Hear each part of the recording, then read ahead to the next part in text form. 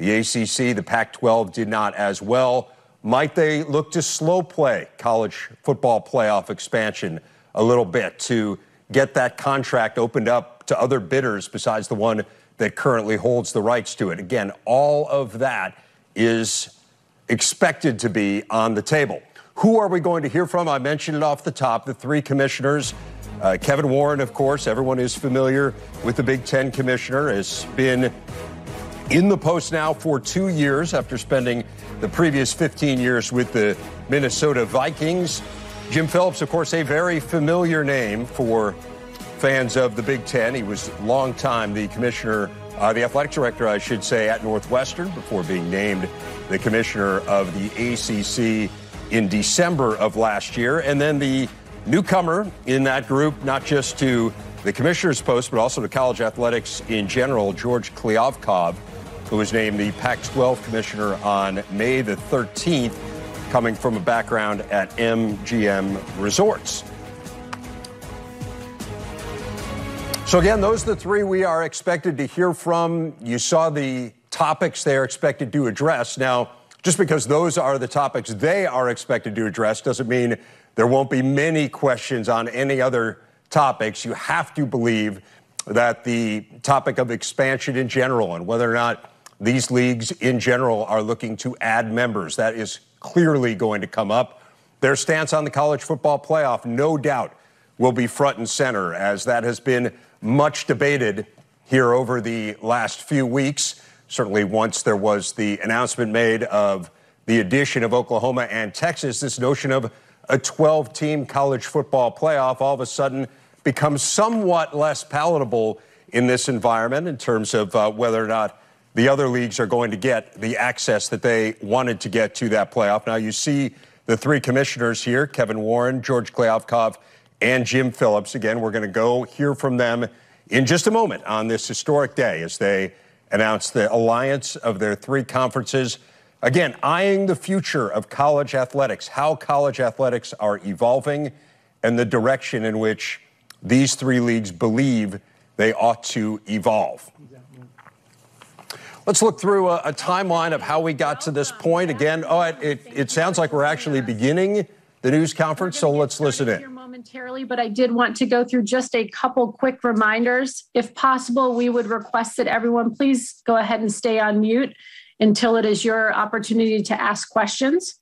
The way we're going to structure today's press conference is we will have opening statements from each of our three commissioners, followed by a question and answer portion. When we get to that question and answer portion, I'll be glad to provide some instructions on how we will go about making that happen.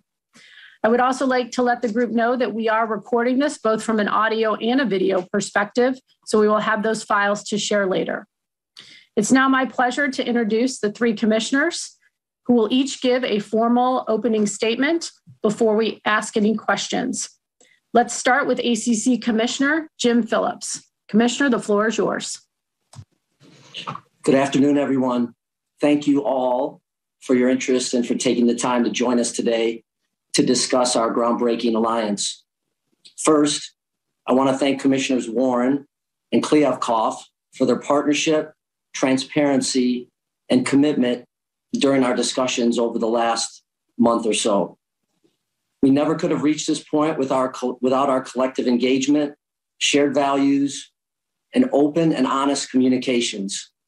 Similarly, I also want to acknowledge our chancellors, presidents, and athletic directors who have been instrumental in getting us to this point.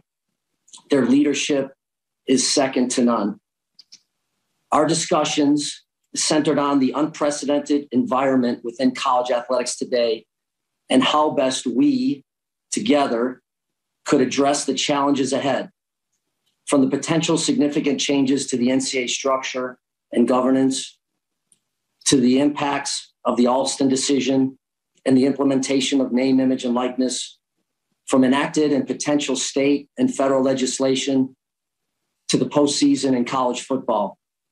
There are simply many critical discussions to engage in and decisions to be made in the coming months and years that will shape college athletics for decades. And we believe that together, along with our colleagues across the country, we can help play a formative role in both. What became clear from our conversations is that our institutions share values, interests, and a genuine and dedicated commitment to the overall educational missions of our world-class institutions.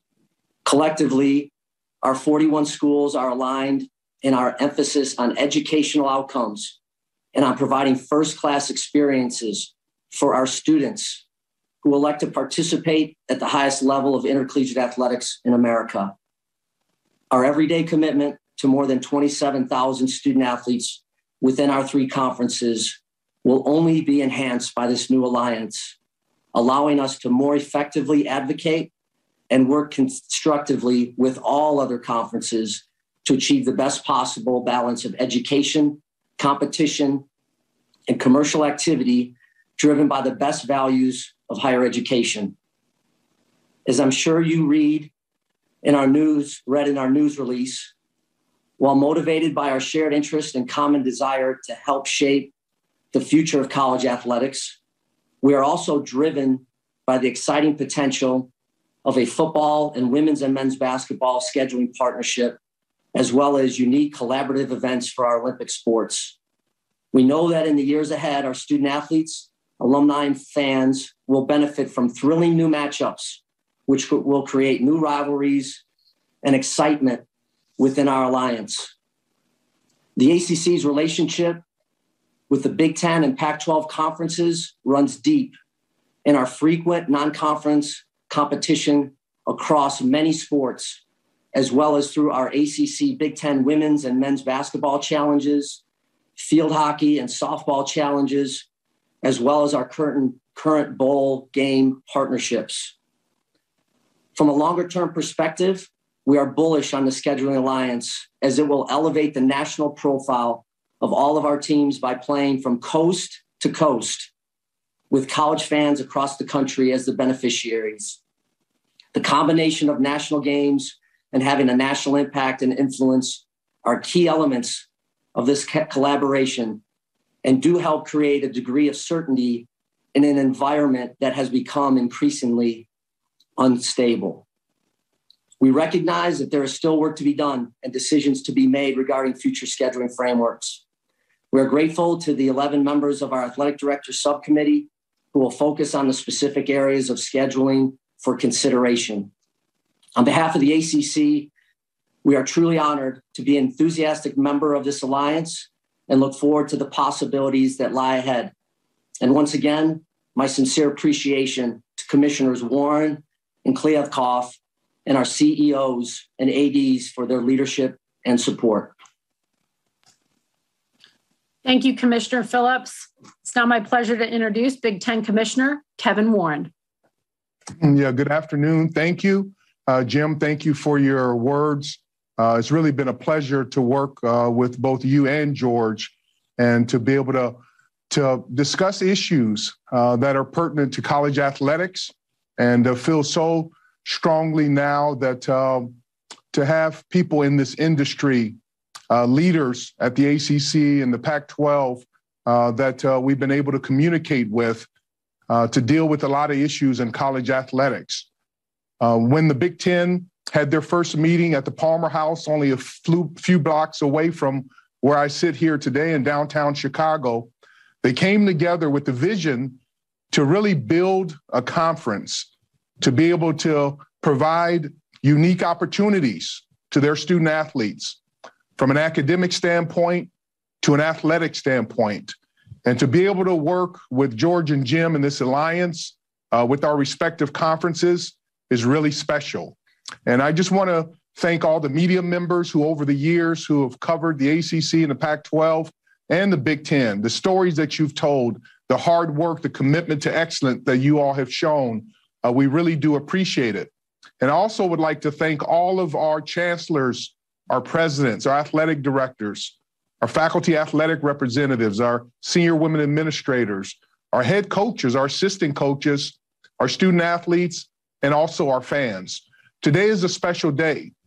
I think what it does is signifies that there still is a lot of goodness in college athletics.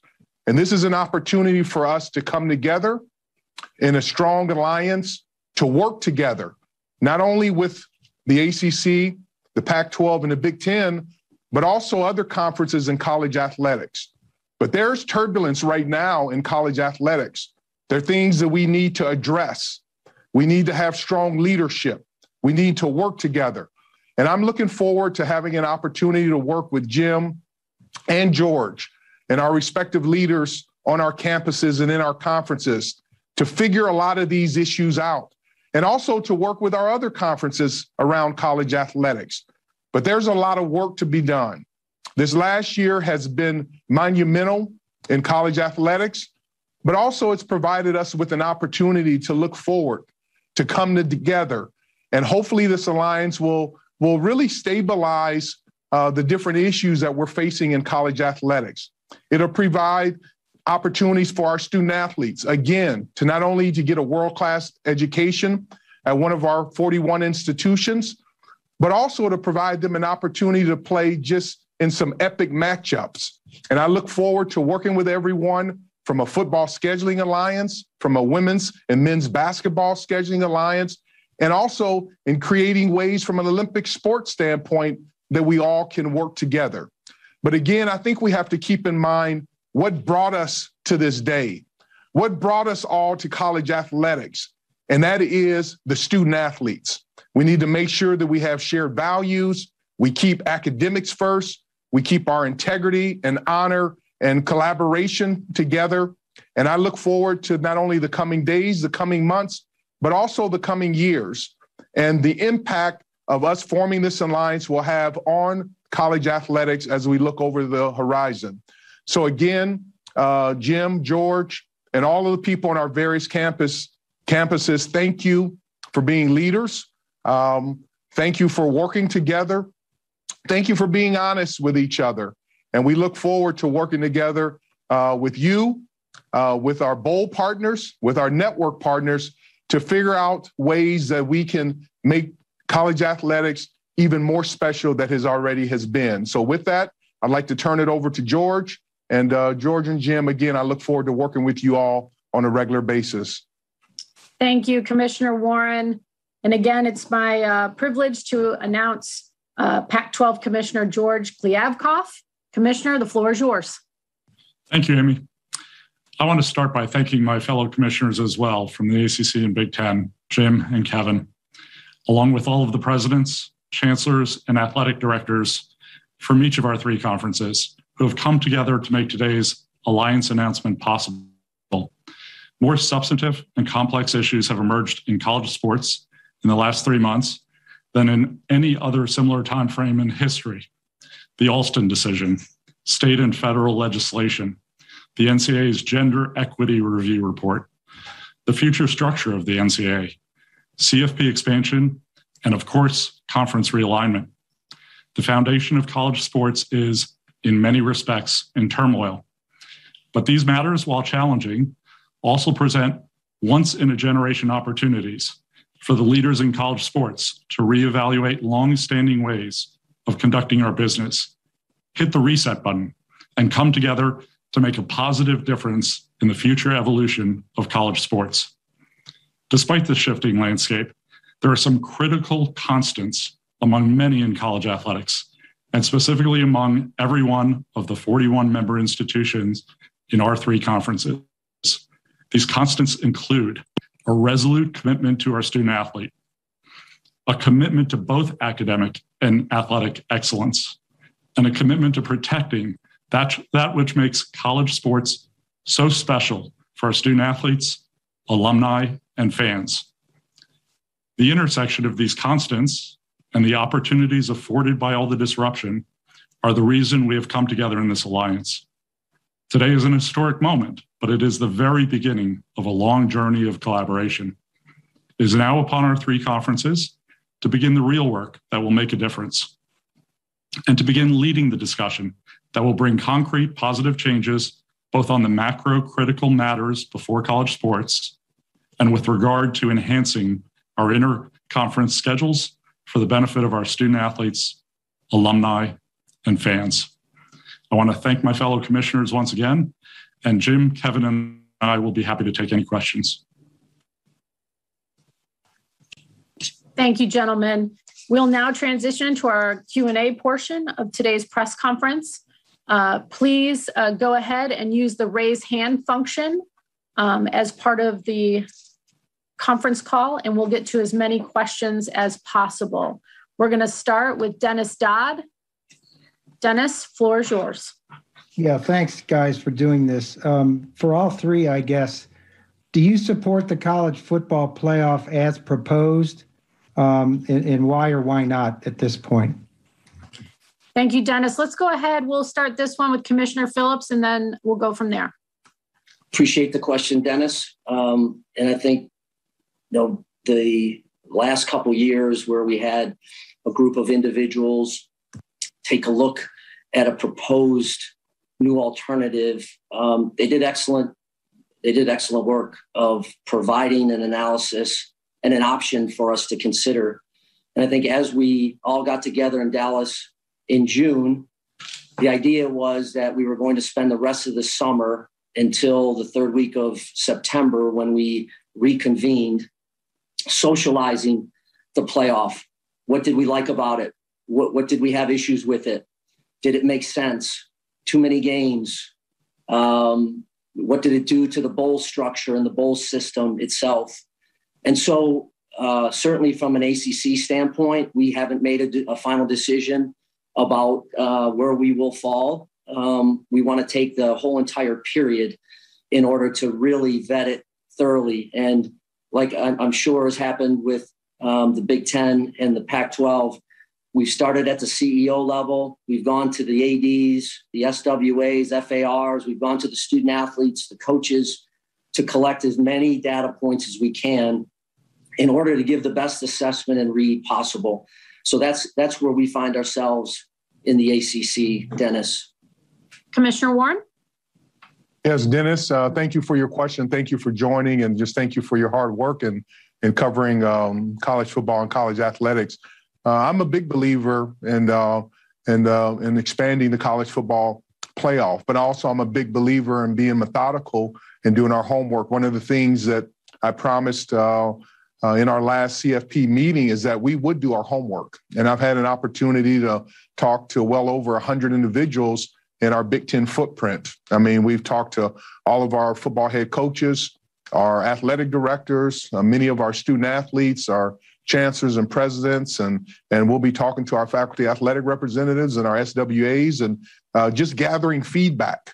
And so I think we need to be very methodical as we make decisions, because this will impact our student athletes. And so we need to think through, the length of the season, health and wellness issues, not only physical, but also mental, primarily the academics. How does this impact final exams? We're in the Midwest, we're in cold weather climates. We need to make sure our stadiums are winterized.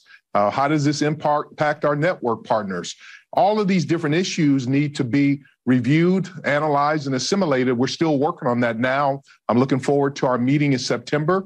But again, the committee led by Greg Sankey and Craig Thompson and Jack Swarbrick and Bob Bosley did an incredible job. They spent hours upon hours of looking at these different issues. So we're still unpacking this information, but I do think whenever a decision is made, we need to make sure that we have an inclusive voice. We need to make sure we keep our student athletes at the center of all of our decisions, do the right thing by them.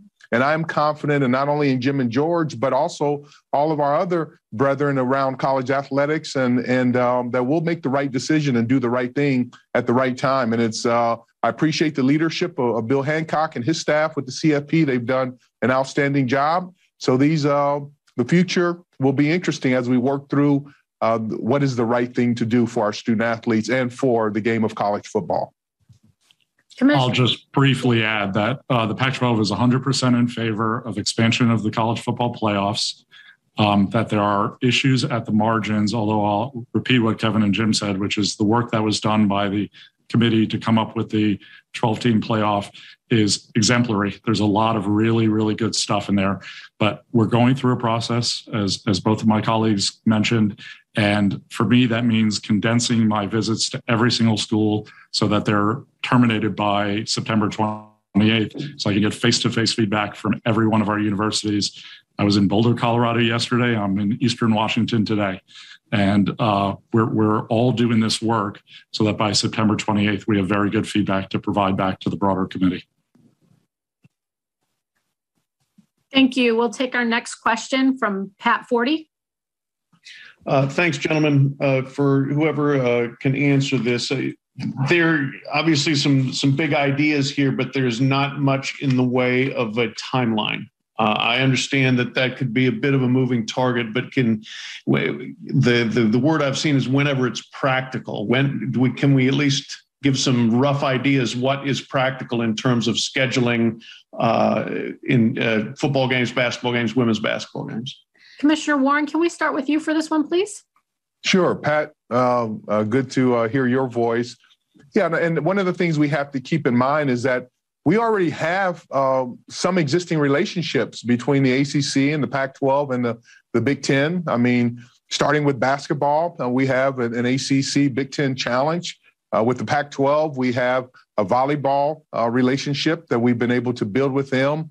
And then from a football standpoint, you think about September 11th this year, we have Oregon, who will be playing at Ohio State, and Washington, who will be playing at Michigan. I believe between 2022 and 2035, there are already 68 games that are on the schedule from a football standpoint. And that's not including even Notre Dame in that number. I think if you include Notre Dame, it's 103 games. So a lot of existing games are already on the schedule. What this allows us to do is to focus on the existing games that we have.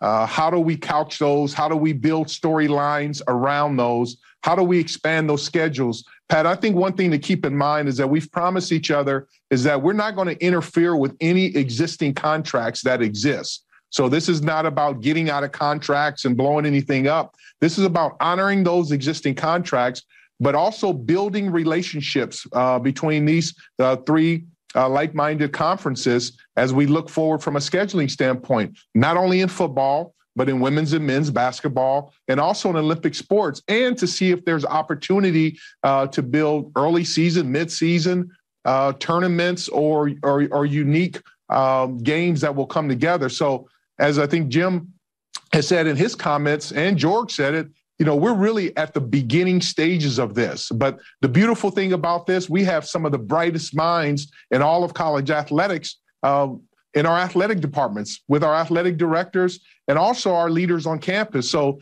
to be able to get in the room now over these next couple of weeks and months and start rolling up our sleeves and going to work to figure out how this will come together is exciting. I mean, we know the elements are there. We have the willingness to work together. We will work together. And I think you'll see some really exciting opportunities for our football, basketball, both men and women, and our Olympic sports student athletes as we start unpacking the scheduling component of this. Commissioner Kliavkoff, do you have anything to add? Nothing to add. Kevin and I are 100% aligned on this, as I know Jim is as well. Great. Okay. We will take our next question from Dan Wolken. Yeah, hey guys, I'm curious what kind of document has been signed or will be signed to formalize this alliance? How will it be legally enforceable? And will it include any language that prevents one league in this alliance from poaching members of another league? We'll go ahead and start with Commissioner Kliavkoff for this. There's no signed contract. There's an agreement among three gentlemen, and there is a commitment from 41 presidents and chancellors and 41 athletic directors to do what we say we're going to do. If there's any lack of specificity in the press release, it's because we want to make sure we could deliver 100% of what we promised. So we're aligned in how we want to approach this, but there's no contract, there's no signed document, and there doesn't need to be. Commissioner Phillips or Commissioner Warren, either of you want to react? I think George said it well. Yeah. Great. We will transition to our next question, which will be Lane Higgins. Lane? Hey there. This one is primarily for George, but anyone can chime in. Obviously, one of the biggest pieces of college sports we've seen is this push for maximizing revenue from TV. And obviously, having these big non-conference marquee games is big, but also getting into different time zones is important. Could you speak to how this impacted the thought process and the decision making in forming this alliance, and how much that is increasingly important now that the SEC is adding 2 members that are, large eyeball getters in college sports? There may be residual benefits from this alliance related to increased revenue opportunities, but that wasn't the focus of why we did the alliance. We did the alliance to protect the collegiate model, to work together on these important issues, and to create unique new opportunities for our next generation of student athletes and our fans and alumni who want to see these great games that we'll be able to create. So we weren't focused on revenue when we were creating the alliance. Thank you. We'll take our next question from Kirk Bowles. Yes, to any of the 3 gentlemen, I'm curious if y'all fear for the survival of the Big 12 once the expansion goes through, and is that bad for the future of college football and athletics? We'll go ahead and Commissioner Warren, do you want to start this one? Thank you. Sure. Thank you for the question. Quite naturally, speaking for us in the Big Ten, and I'm sure George and Jim feel this way, I have the utmost respect for Bob Mosley, the commissioner of the Big 12. He's been a great leader in the Big Ten at Iowa and in the Pac-12 at Stanford, and also with the Big 12. So I'm confident that under Bob's leadership, that he will do what's best for his conference. And again, a lot of these issues that we've been dealing with are issues that have been on the table here for really weeks and not months. And so a lot of this stuff is fresh and new, but I'm sure Bob will figure things out and will do what is right for the Big 12. There are a lot of fine institutions in the Big 12, not only from an academic standpoint, but from an athletic standpoint. And so I think as situations like today, by announcing this, as we said, and I feel very strongly about, hopefully this will bring some much needed stability in college athletics. And I also think what it will do is now it will allow people to understand where everyone else stands, because some of the events over the last couple months have kind of shaken the foundation of the beliefs of college athletics. And so hopefully this will allow other conferences to be able to kind of work through their various issues and figure out what's best for them in the future. But again, Bob has only had an incredible, successful history, and I'm confident that he'll figure out what to do with his leaders in the Big 12 and on behalf of his student athletes. Let me jump in as well. I think Kevin said it well. Let me put it directly. We want and need the Big 12 to do well. The Big 12 matters in college athletics. The Big 12 matters in Power 5 athletics and our FBS group. And so I can just tell you that we'll be watching what occurs here. And obviously this transition isn't supposed to be taking place for another 4 years.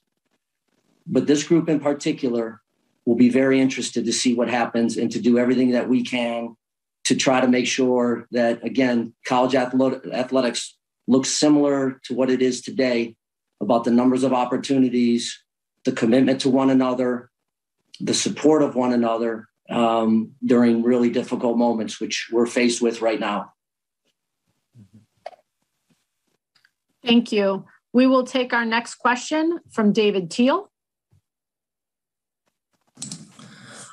This is for all 3. Given your intent not to blow up any current scheduling contracts, but add more games among your 3 conferences, is college football moving to a regular season where the Power 5, Autonomy 5, play only one another? I can start by saying there's no intention as part of the alliance about increasing the number of games that the football teams play during a regular season. And there is no intention to stop our teams from being able to, within the alliance, also schedule games against any other conference that they want to schedule games against. They'll have flexibility in games that they'll be able to schedule. And it's our hope that they continue to schedule games against other Power 5 conferences and other conferences in Division I as well.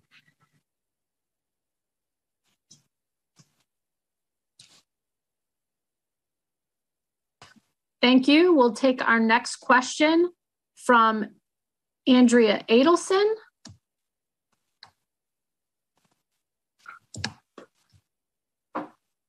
Hi, everyone. Thank you for doing this. For all three, if I could, if the finances weren't really the sole focus, and there has been a lot of discussion about the SEC pulling further ahead financially, what is this alliance specifically going to do to help that if the finances aren't something that you guys are focused on? Well, I'm happy to jump in. I would say I don't think anyone said we aren't focused on finances. What I said was that that's not the driving issue that caused us to form the alliance.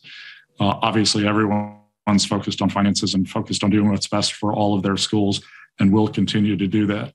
I think the creation of these interconference games across all time zones with interesting new matchups provides all of us the opportunity to think about how that benefits our schools long term. Commissioner Warren or Commissioner Phillips? Yeah, I think George, said it well. So I think the biggest thing is for us to start as far as what's the right thing to do.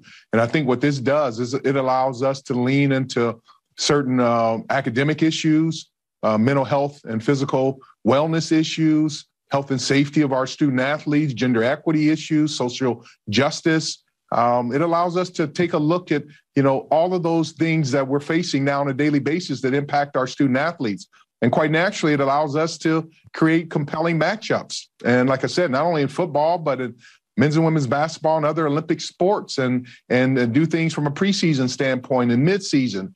We just will work through a lot of different ideas. And one of the things we're fortunate to have great media partners. And just with the changing climate and in the media landscape on just linear television and from an OTT standpoint, there will probably be some unique opportunities. But one of the things that we've promised ourselves is do the right thing for the right reasons, for the right people, and that is for our student athletes. And in doing so, I think it'll be very clear that other unique opportunities, not only from a media, but from a business standpoint, will be created, but for the right reasons at the right time. But today is really, is a signal that three strong conferences have an opportunity who have shared values and to be able to work together and who want to prioritize the things that we feel that are important in college athletics at this point in time. I would just add one other element, because I think both George and Kevin answered your question well, Andrea. But at times we understand the financial piece, and it usually is the driver of a lot of decisions. And I can speak to you directly in the sense that this was a time that we felt we had a responsibility to stabilize a volatile environment, to focus in on the things structurally that we have to do if we want to see college athletics not only survive, but excel. And that is new government instruction, Alston, what we're faced with the transfer portal, et cetera. And so sometimes it can't be driven by money. Sometimes it has to be the fundamental components of the enterprise that you fight for, that you have a responsibility for, and that ultimately you're committed to making sure that it lasts for the next generation of student athletes. And this is too important to too many student athletes across the country, 500,000 or so. The collegiate model, though imperfect, is a place that allows access and affordability to a group of young people that may have never accessed higher education or ever have had a chance to pay to go to college. Thank you. We will take our next question from Bruce Feldman. Thanks, Amy. Question for you guys just from earlier about there being no signed document. I mean, Jim, you just talked about stabilizing a volatile environment. I mean, what do you say to people who listen to that and think, I mean, I've talked to some Big 12 ADs who felt like the Big 12 was as stable as it's been for the last decade. To have no signed document, you have 41 different schools. Obviously, there are some that are going to seem to have more leverage than others, who would, to think that there is no signed document, that this alliance isn't very binding at all. How do you ensure people feel like this is actually has some strength where you don't think somebody's going to pull an end run or do something outside the alliance to better their own specific situation? I'd say this, Bruce. It's about trust. It's about we've looked each other in the eye. We've made an agreement. We have great confidence and faith. Our board chairs have looked each other in the eye and have committed to the same level of support and connection to one another. Our athletics directors have done that. And so if that's what it takes to get something considerable done, then, we've lost our way. Of course, binding contracts serve a purpose. But at this juncture, that to us wasn't a critical element of it. And we'll certainly see where all this goes. But I know what we discussed. We all know what we discussed. And we're very confident about executing on all that's been described today. Bruce, good to hear your voice. And again, I think it's a great question. And even though I'm a lawyer, but one of the things that one of my most favorite law professors at Notre Dame would say that if you have to go back and look at a contract that you signed, you probably entered a deal with the wrong parties. And I think what that says is, are contracts important? Absolutely. They're critically important. But where we are in college athletics right now, what we really need is things to be stable. There's a lot of uncertainty right now. You look at the NCAA going through the Constitutional Convention review. We have NIL, we have Austin, we have CFP expansion, we have the gender equity, issues. We have many, many issues that we have to deal with, and especially conference realignment. And so we just felt that we could look each other in the eyes, shake each other's hand to say that we have a fiduciary responsibility to the past student athletes, our current student athletes, and the future student athletes to be able to do something that is right, for once, and to really work together. And I can speak from experience. My father was a student athlete in the 40s at Arizona State University. When fought in the war, came back and finished his degree. My brother was a student athlete in the 60s at Stanford. I was a student athlete in the 80s, and my son is a student athlete right now at Michigan State. So just speaking from experience, that whole essence of college athletics has run through my family all the way since the 1940s. And it gave people who look like me an opportunity to go to college, to be able to compete athletically, to get multiple degrees, to be able to learn about teamwork and honor and faith and camaraderie and integrity. And so I'm a big believer that there are some times in life that you need to be able to work together and do what's right for the right reasons. And I think what this shows today, even to our current student athletes, that adults can come together, can work together, can keep their word and do what's right for the younger people who are looking up to us. So it's been a proud moment to be able to work with Jim, to be able to work with George, to be able to work with all of our campus constituents to come together and let's do something that's well needed at this point in time. Show some leadership. All of the other accoutrements will come at the appropriate time. But I think today and the next couple of months will really be about making sure that we're organized, that we create some stability in this enterprise of college athletics that has been good to so many people. Many of you who are in the media, you were blessed to be college athletics, but participate in college athletics. But I know, speaking from where I sit and the impact of being a student athlete has had on my family and still has on my family to this day, I will forever be grateful to this environment of college athletics, and will do everything that I possibly can with these two men and other conferences for us to be able to work together as we look forward and leave a lasting legacy that we owe. We have a responsibility to our future generations to do what's right at the right time for the right reasons. Today is a press release, but it's also a commitment, and it's a commitment among 41 institutions. And I would say what my parents taught me, which is don't measure me by what we say, measure us by what we do over the coming months and years and decades.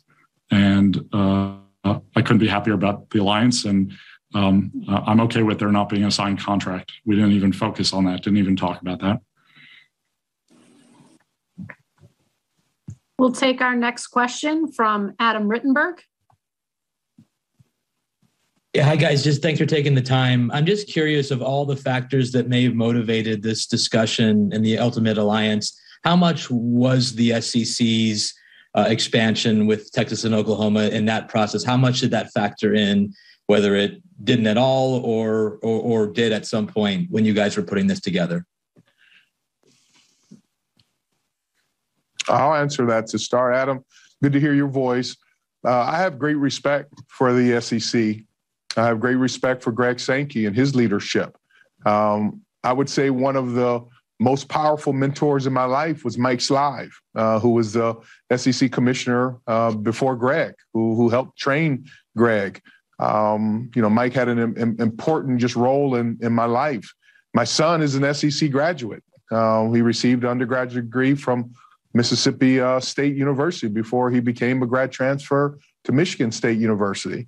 And so even as late as yesterday, we have weekly calls with our A5 commissioners, and Bob and Greg and George, Jim, and myself were on the phone call. So we communicate regularly. And quite naturally, I think what the SEC had an opportunity in accepting Texas and Oklahoma to their conference.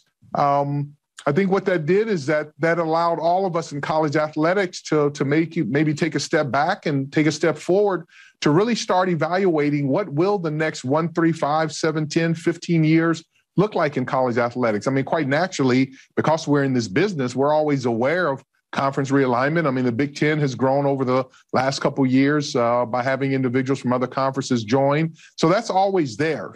But I just think, from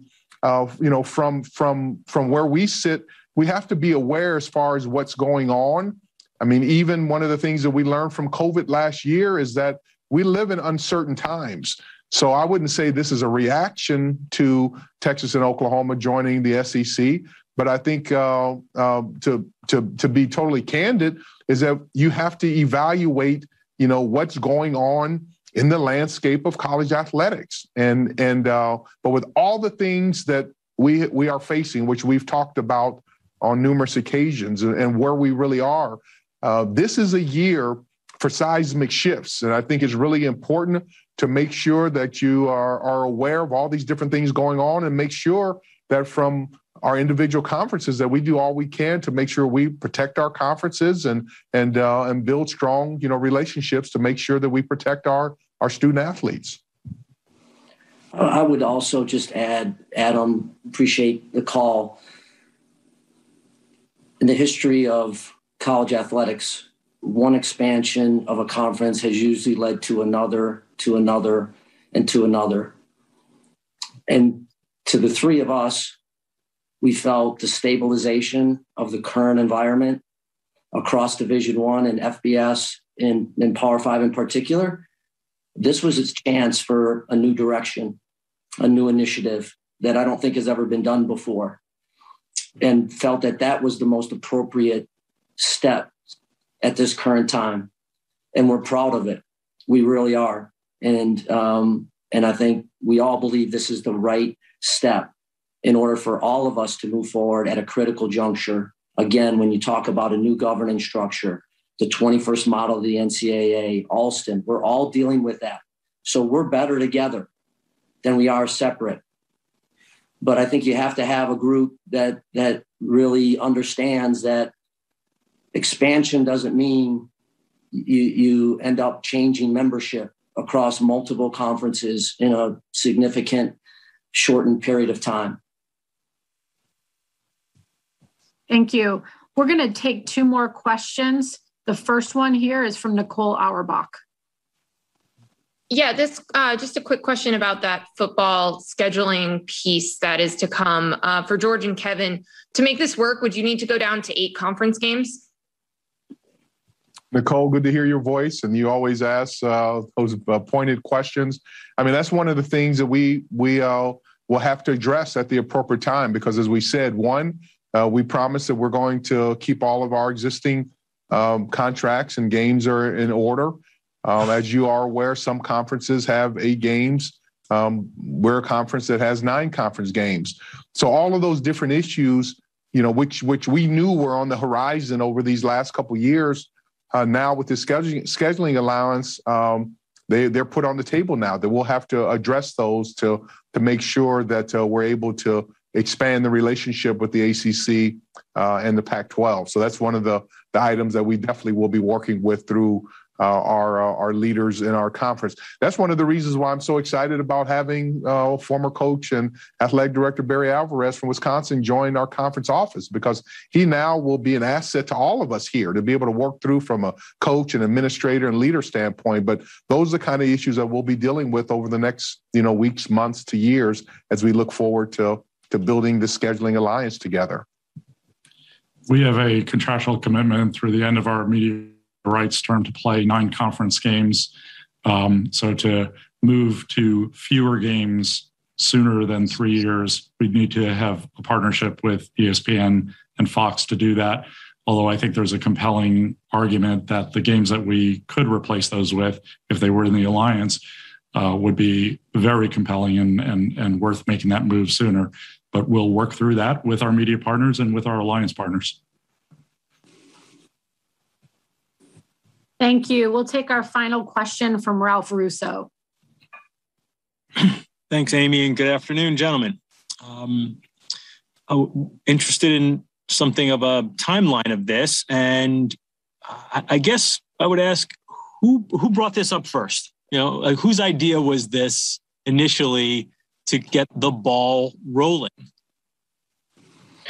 I'll jump in there. It was, I think, 3 motivated commissioners that felt that this was the time for us to come together and do something that we felt collectively was the right thing at the right time. The timeline per se, it's been over the last month or so that we've literally been married to one another and connected more maybe than we have been to our spouses, with the time and effort and commitment we've had to being together, both in face as well as through normal means of communication.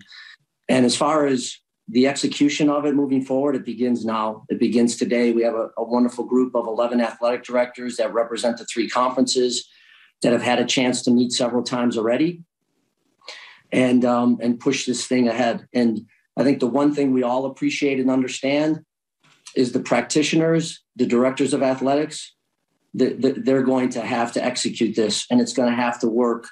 And we have 41 unique schools. And so it may work sooner for some schools in some leagues before it does for all. But again, I think we're all bullish about being able to really execute on what we've described today. Well said. Thank you all, gentlemen. We appreciate your time today and your leadership on this alliance. We appreciate all of our participants for joining us and the attendees as well. We hope you have a great afternoon, and thanks so much. Yeah. Thank you all. Thank you for your time. God bless you. All right. Thanks, George and Jim. So there you have it, the 3 commissioners of the Big Ten, the ACC, and the Pac-12 addressing the media on this alliance, and got a little bit of an insight into what it is. And again, some of the things that we discussed before we heard from the commissioners, certainly a governance component to it.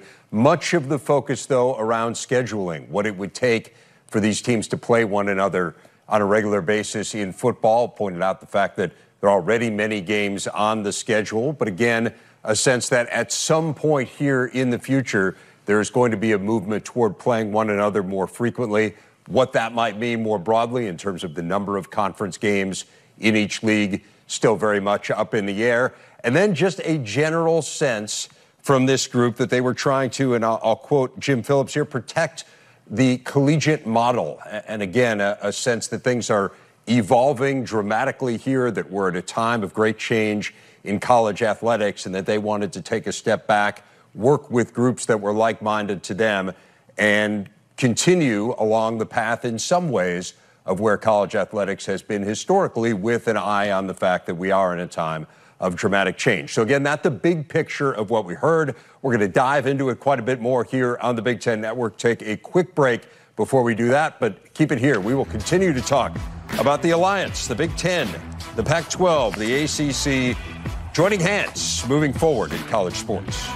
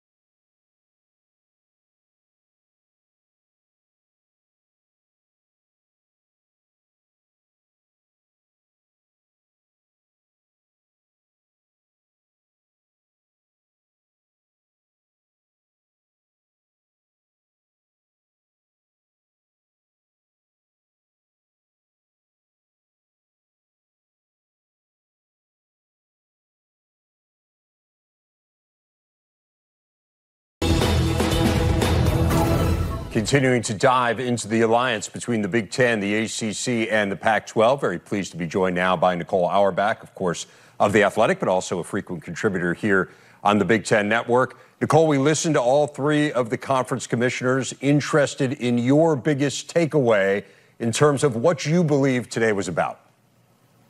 Well, it was pretty vague, which is actually the way that a lot of people have been describing this to me over the last week or so, that this is about having a voting block on issues like college football playoff expansion and help determining what the future of the collegiate model looks like.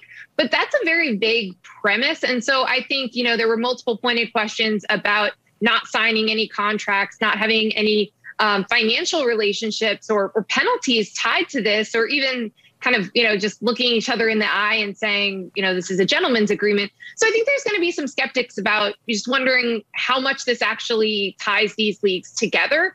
But that's how it's been described as again, an alliance. It's alignment on issues, voting together in the future, helping to shape things moving forward. So to me, I was expecting something fairly vague, but I think for people who are wondering, what will this mean for college sports, or is this just a response to what the SEC did? I think there's probably still asking those questions. What portion of the collegiate model do you believe they are most looking to protect, or do they most feel is in jeopardy? Well, the first thing that, anyone you talk to in these leagues talks about is the broad-based sports offerings. It's about how many different sports Big Ten schools and ACC and Pac-12 schools offer, Olympic sports, the pipelines to the Olympics. All of those things are very important to the identities of these conferences and providing those opportunities.